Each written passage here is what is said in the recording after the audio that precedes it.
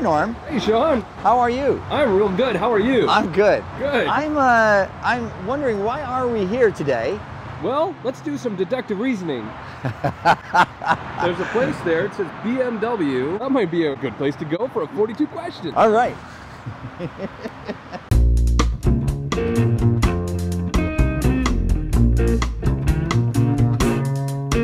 All right, let's go see our friends at iVentures. Hello, good morning. Hey. Good morning, Ulrich. Good to meet you. Hi. How are you? Come on. Hi, good morning. Thank you. Come in. Thanks for having us here in Mountain View. You're welcome. So tell me, what does iVentures do here in Mountain View? Yeah, we moved to the West Coast 1 year ago. We were actively investing since 2011, but on a smaller scale, out of a smaller financial commitment of $100 million, and only in mobility services. And we changed that after 5 years, wanted to do it, take it up to the next level, increase the fund to 500 million, and increase the group considerably, and increase the mandate as well, moving from mobility also to automotive technology and production, Industry 4.0, autonomous driving, a lot more what you would expect from an automotive investor. Excellent. And so how many partners are you here at iVentures? We have a team of 11. I think 8 of them are here on the West Coast. 1 of them is in New York. He stayed in New York. And 2 of them are in Munich. Whilst we love New York very much, and it has also certain benefits. We think overall the better fit for us is being based here, especially being co-located here in the building of the BMW technology office. It has been around for a number of years, and they are looking for cooperation with startup companies. And of the team of 11, how many of those sit on boards and are actively taking proposals to the investment committee? Typically 4 partners. Sometimes even we attend board meetings with a partner and someone else, because we typically do deals in a team of 2. I think for the team it's really useful, and for the startup it's useful because they have 4 eyes helping them. People have different skills coming from different backgrounds. So far when we asked for 2 seats or 2 entry tickets for the board meetings, they were usually very happy to give it to us, but it's really on a case-by-case basis. In many cases we only have 1 board seat. And would you, in most of your investments, be looking to take a board seat, be that active? Yeah, I think right this year we led most of our investments, and that means in you typically Series A and Series B with checks between 6 and 10 million. And that means you take a board seat. Yeah. So can you take us around the office a little bit and show us what you have here? Yeah, absolutely. This is the meeting area. Yeah. Here you see the different areas of activity for the BMW technology office. They are active in digital life innovations, autonomous driving.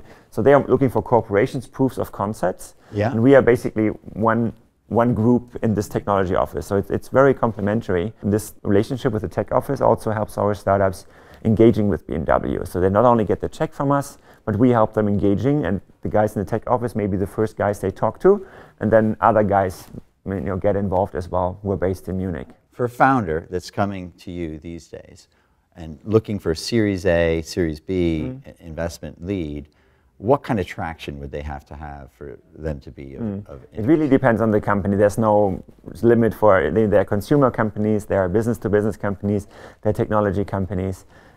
Typically, I think they are post-revenue, and they have got some. They have had a couple of months at least after launch of their product. If they're a consumer product, they should show some good traction. The typical hockey stick development that you like to see. Yeah. But sometimes for a technology company, it's almost even pre-launch.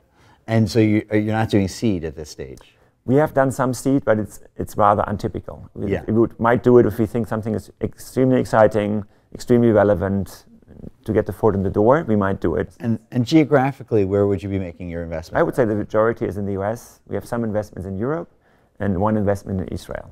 So that's the and typically I would say 80%, 85% is here on the West Coast. You want to show us some of BMW's technology? Yeah, I can show you the parking lot at least with the cars. I probably cannot show you the garage with the autonomous driving technology, but this is behind that door. You would see there's a garage with where people are tinkering on their autonomous vehicles.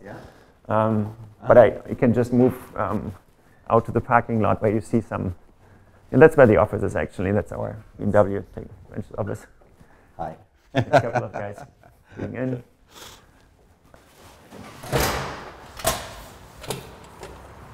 Cool. Yeah, that's one I like most is probably the i8 here. Yeah. So i8 is completely electric, is it? It's a hybrid. Oh, it's a hybrid, okay. And it feels like a race car. So Yeah. it's a great mix between a sustainable car and a very sporty Performance car, which is what obviously BMW is known for. Yeah. So 0 to 60 in 0 to 100. I only know I think it's fast. I don't know the exact time. It throws you back in the seat. It throws you back in the seat, and it's a pleasure to drive. One perk I would like to mention as well, they also get discounted rates on vehicles. That's very good. Is that for founders only or founders and no, staff? No, it's for the entire company. And that people are using that on a regular basis. So actually I think right now we have 2 CEOs who drive an i8. Oh, wow. That's great. You have a raison d'etre, a reason for being the kind of investor that you are. Can you tell me about that? Yeah, it's very likely to be related to software parts in the vehicle. Autonomous driving is obviously one theme in our group. Yeah. We have looked at it a lot and thought about it a lot. Many software components of the vehicle are interesting. It's more unlikely to invest in hardware pieces of the car, but also LiDAR technology, LiDAR sensors, sensor technology. Sensors and software. Is definitely, yeah, that's fair to say. All the money does not come from LPs. The money actually comes from BMW, the company. Is that correct? BMW is right now the only LP. They give us the 500 million.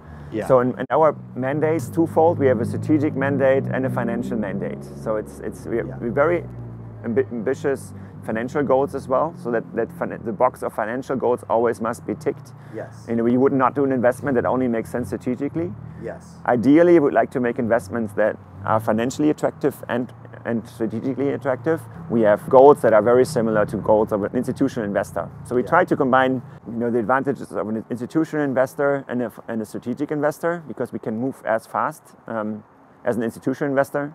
Yeah. We have all of our decisions are taken within our ventures team. We don't have to, we're not asking anyone in Munich, are we allowed to invest? We take that decision here. And when do you bring in BMW? Is it when it's helpful? It depends. Yeah. Sometimes, typically I would say in the due diligence phase, when we identify the company, like them, and especially when it's a deep tech investment, we like to use the expertise that our guys have in Munich. There are a number of very smart guys, and we like to use their knowledge and know-how. So typically in the due diligence phase, sometimes when it's not a tech investment, is also a chance we invest, leave the company for the time being, grow, because you need to, in order to work with a company like BMW, like any corporate, you need to have a certain size. So sometimes we just leave them be and then engage them at a later stage when it makes sense. But we like to engage, our goal is engaging them.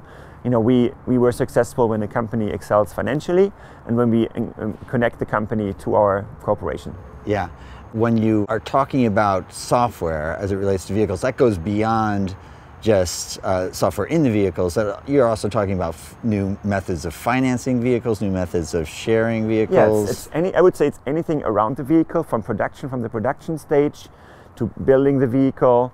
It's also sales, anything in after sales, and sales is very relevant for us. Fintech is definitely an area we are looking at. So if you look at the BMW group as a whole, in theory we could do an investment in every single unit, in every division. Is there any piece of advice that you would give to a founder, regularly? Say even when you're sitting on a board of one of these teams, what's a typical thing that you see founders needing to do better, or mistakes traps they fall into? Sometimes people assume too much they are right.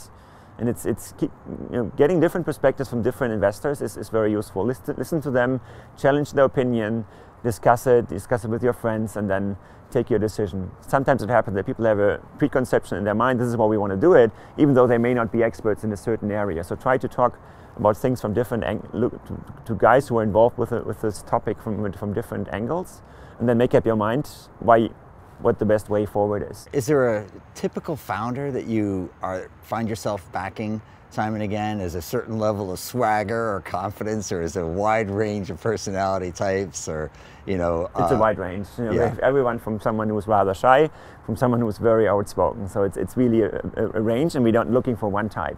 For different types of businesses, you need different characters. Typically, they have strong personalities, and you need that in order to get stuff done. but you have all kind of types. So be authentic and don't try to be someone else. That would be my advice. And in terms of contacting iVentures? Yeah, as you can imagine, we look at 2,000 companies per year. You will not be able to look into a presentation for 15, 20 minutes, every single one that you get. But I always look at it when someone refers me, someone I know and appreciate. So you start with a very different mindset. You will see that the meetings that you get through introductions, that's a lot higher likelihood than getting a meeting after just a cold email to someone you have never met before. Yeah. Well, thanks for meeting with us today, Oliver. You're welcome. Great pleasure. Yeah. All right. Thank you. Take care. Do we get it, Norm? Is there anything else we got to get? I think we got it. Oh, except for one thing. I heard you were giving away i8s today. No, we don't. No. Fortunately not. You can sit on it for free if you like. Yeah, let's sit in it. Like we're going to sit in this. Yeah. Hold on and lay yourself down butt first. Yeah. And this would go very fast if I was to press the accelerator. That's great. All right, we're done. Good. All right.